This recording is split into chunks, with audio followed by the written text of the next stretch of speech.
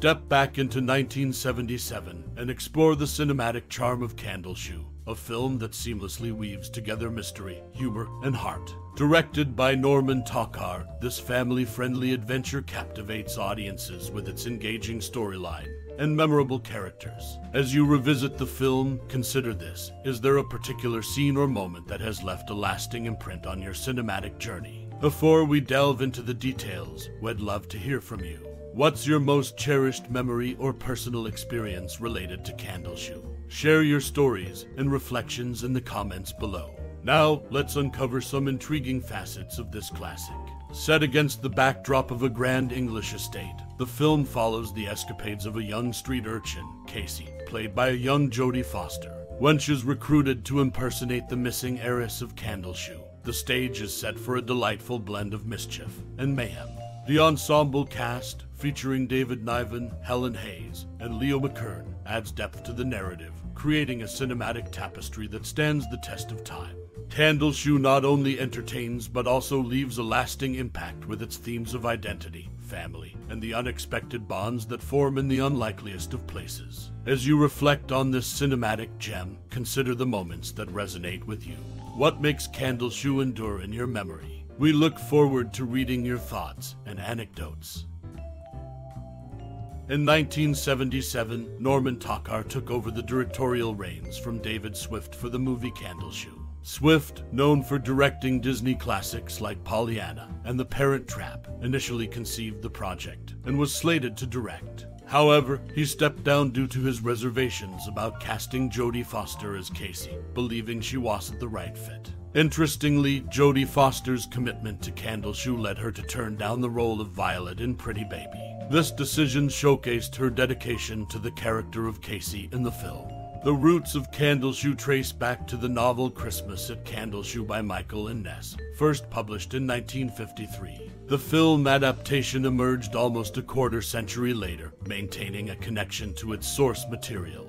In summary, Candleshoe underwent a directorial change, saw Jodie Foster making a career choice in its favor, and brought to life a narrative that had lingered in literary form for over 2 decades. These factors contribute to the unique backstory of the 1977 film.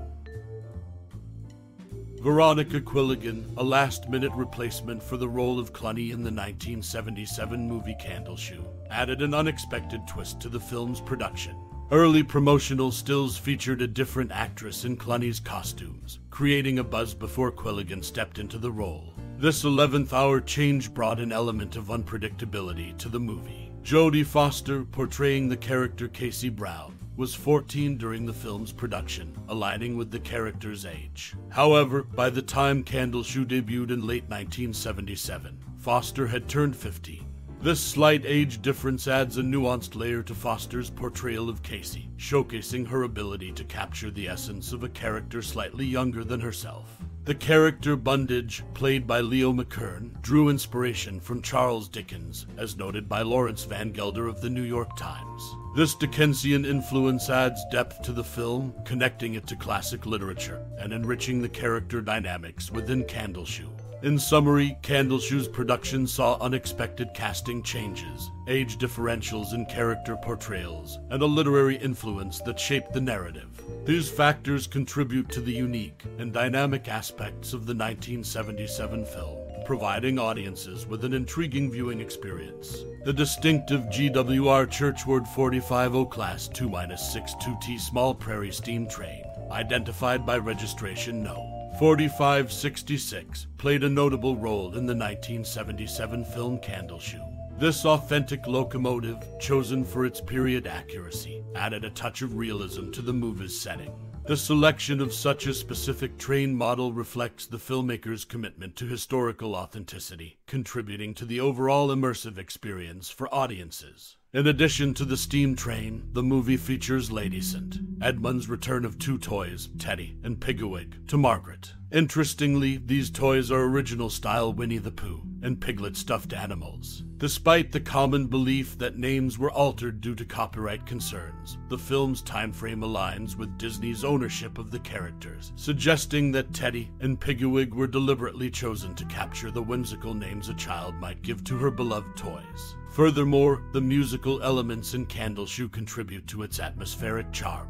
Grimsworthy, portrayed by Vivian Pickles, plays the traditional English folk song Greensleeves on the piano and music box. This timeless tune, also known as What Child Is This? And A New Northern Did I Of Ye Lady Greensleeves, adds a cultural and historical layer to the film's soundtrack. The incorporation of such a classic melody enhances the period ambience, connecting the audience to a rich musical tradition. In summary, the 1977 film Candleshoe, beyond its captivating narrative and dynamic characters, pays meticulous attention to historical details, from the choice of a specific steam train model to the selection of iconic toys and the use of a classic English folk song. These subtle yet deliberate choices contribute to the film's overall authenticity and offer audiences a unique glimpse into the past, enriching the viewing experience.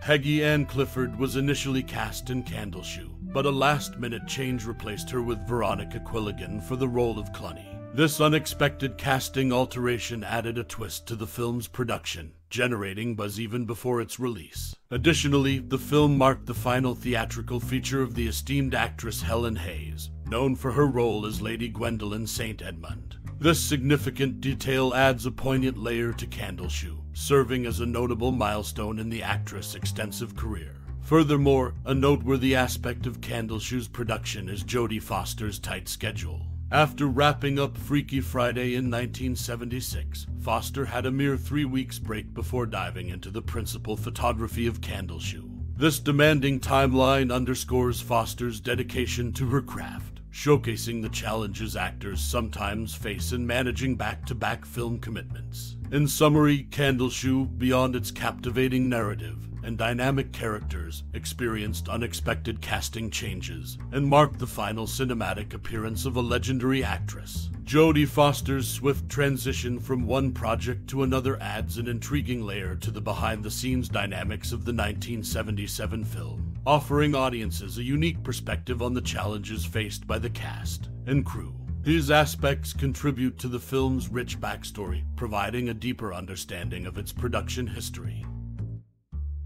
As we bid adieu to the enchanting world of Candleshoe, let the flickering embers of nostalgia illuminate the corridors of your memories. This 1977 masterpiece isn't merely celluloid. It's a tapestry woven with the threads of adventure, wit, and an indomitable spirit. As you traverse the landscapes of your mind, rediscovering the hidden treasures of this cinematic gem, ponder upon the moments that forged an intimate connection between you and Candleshoe. Was it the charismatic mischief of Casey, the cunning charm of Priory, or the allure of an age where secrets unfolded like ancient scrolls? Perhaps it was the amalgamation of all, painting a vivid tableau in your heart. We invite you to share your reflections, to unveil the layers of your personal narrative entwined with Candleshoe. Your stories are the echoes that resonate through time, transforming a solitary cinematic experience into a collective symphony of shared memories. Let the keyboard be your quill and the screen your parchment as you craft the ode to your unique Candleshoe saga. Whether you embarked on this journey recently or in the bygone days of 77, your musings are the testament to the enduring magic of storytelling.